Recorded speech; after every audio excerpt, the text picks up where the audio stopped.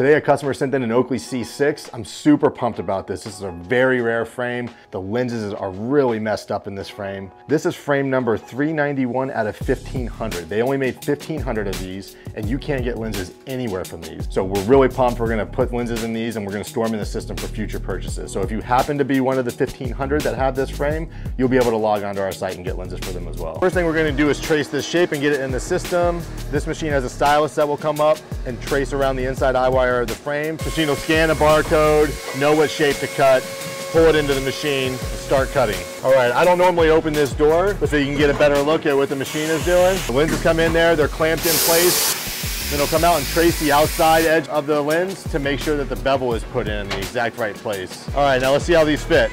Work around the edge, pop it in place. Perfect fit. Man, perfect fit. Just like that, brand new lenses.